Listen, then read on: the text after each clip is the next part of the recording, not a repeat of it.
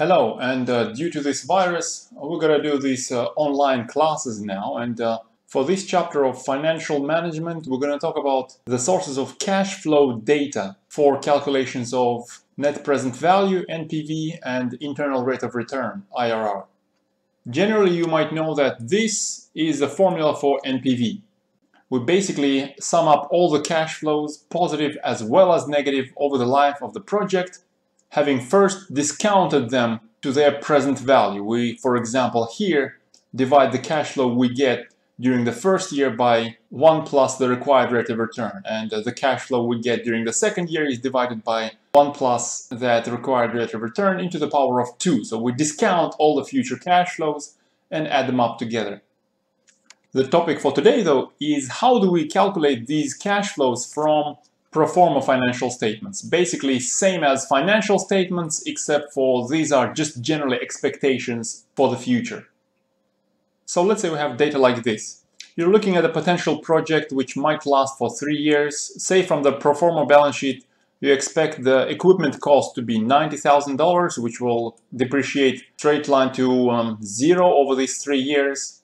Let's say you'll need the net working capital of $20,000 to operate the company each year. And let's say you estimate to sell 50,000 units of whatever you are selling for the price of $4. Probably the material cost of goods sold is, let's say, going to be $2.50. Some other costs, fixed costs, $12,000. Tax rate is 34%, and the required rate of return for a project of this level of risks is, say, 20%. We need to find these cash flows for calculation of NPV, which in turn might tell us whether this project is a good idea or not. For the total cash flows, we're looking at cash flows from assets, which is operating cash flow minus whatever we spend on capital spending, that's net capital spending, minus the changes, the increases in net working capital. Where operating cash flow is earnings before interest and tax plus depreciation minus tax. So I look at it as 3 sources of cash flows: operations with short-term capital or the working capital, operations with the longer-term capital or capital spending, and the cash flow from the business operations itself, operating cash flow. This is going to be our timeline for the project, 3 years starting from today times 0. Our net capital spending at the beginning of the project is going to be $90,000, and let's assume no more sales or purchases of any equipment after that. For changes in net working capital, at the beginning we need to put $20,000 of net working capital into this project, and once the project finishes, since there is no depreciation applicable to this working capital, we withdraw that capital from the project that is completed, giving us negative changes to the net working capital. And lastly, operating cash flow. For that, we're going to look at the income statement. We're going to have these items in our income statement. For this example, sales in the first year are of course going to be 50,000 of units that we expect to sell times the price. Cost of goods sold is that 50,000 units times cost per unit.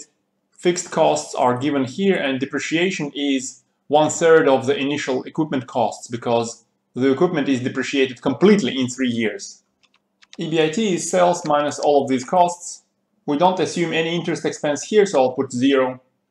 Earnings before tax is EBIT minus the interest expense. Tax payment is of course 34% of the EBT, and the difference between EBT and tax payment is net income. For our cash flow, we take EBIT, add depreciation, and subtract the tax payment.